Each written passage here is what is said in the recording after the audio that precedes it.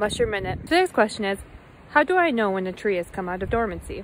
You may also be wondering, why do I care if a tree is in dormancy or not? You want to cut logs for mushrooms while trees are still dormant because that is when the wood has the most nutrition. Once a tree leaves dormancy, all that nutrition that is stored in the wood leaves the wood and goes forth into making all good things spring, like leaves and twigs and flowers.